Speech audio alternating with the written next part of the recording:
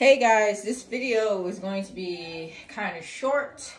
You're going to hear my kids in the background because anybody who knows me knows I have like 5 million kids. So I just wanted to show you guys quickly some coats that I have thrifted over the past few months, if not 2 to 3 years. That's what this pile is over here.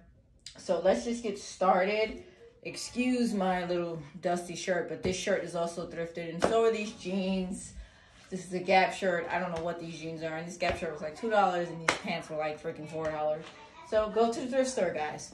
Okay, so first off, we're going to start off with my Zara coat. I got this the other day. I saw this and I completely fell in love with it like immediately. And the fact that it was my size, extra small, was just the icing on the cake. Has a little zipper, buttons, you can wear it like this. It's just amazing. And for the price, it was under $10. You can't go wrong.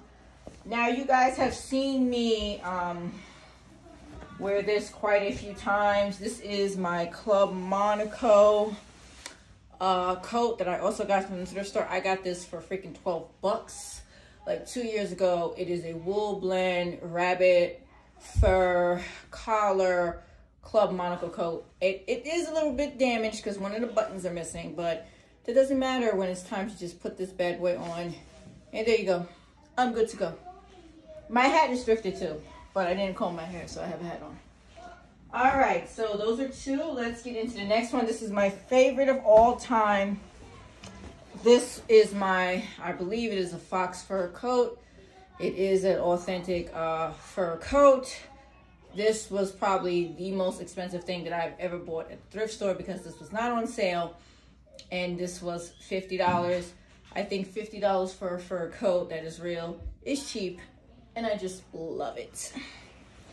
All right, so let's do the next item. This is a vintage Guess leather coat, and I like this as well. I haven't really wore it yet outside. I'm waiting for the weather to get a little bit warmer, but I love it. I also love the shoulders. Okay, next coat. This is not really a coat, it's a jacket. This is an American Eagle men's jeans jacket, but it's a size small and I like the oversized look, so that's why I got it. Again, waiting for the weather to get warmer. Okay, what else do we have here? Here we have a Kenneth Cole, I think this is a wool blend. Yeah, 60% wool and 60% wool, 30% polyester, and 10% rayon. And I just thought it was the cutest little thing for the price. I think I got it for like $7. And I just love it. It looks kind of military-ish, but at the same time, it can be dressed up really nicely once you button all the buttons, which I'm not going to do right now.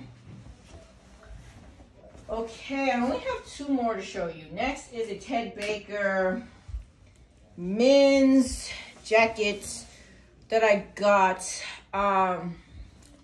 This is pretty big on my frame, so I have to figure out a way to style this because I'm quite short and I'm also quite small in the size, so it's pushing it. And it is a men's jacket, but I like it. I feel like I could do something with it if I, figure out what the hell to do with it to wear it, but I like it.